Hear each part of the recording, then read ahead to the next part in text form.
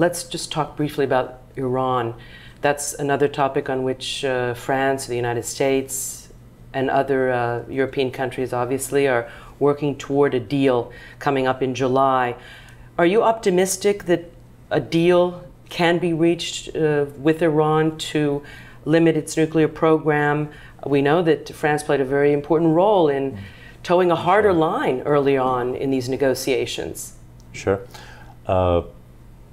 I would say that negotiations are serious, but difficult by definition. It could not be otherwise, quite frankly. Here, you know, our views is that a nuclear-armed Iran is simply unacceptable for at least 3 reasons. Number one, because it would mean a threat, and potentially an existential threat for the security of Israel. Number two, because a nuclear-armed Iran would trigger an arms race and potentially a nuclear arms race in the Middle East. Is that what we need, and beyond, by the way? Is it what we need in the most volatile region of the world? And number three, if you think about it, a nuclear-armed Iran would mean the demise of the non-proliferation international regime that we together patiently built over the last decades. So it's not an option.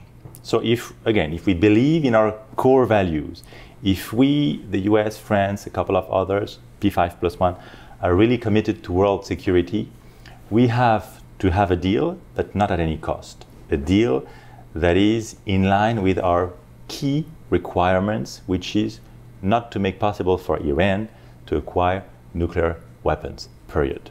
And so we have to remain tough.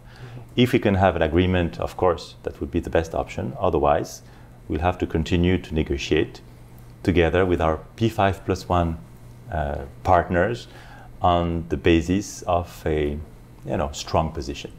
Mr. Ambassador, I don't want you to put you in a position to engage in negotiations here on the program, but do you know what Paris would minimally expect from Iran in exchange for easing of more sanctions, either vis-a-vis uranium enrichment or ballistic missile program? These are 2 sticking points.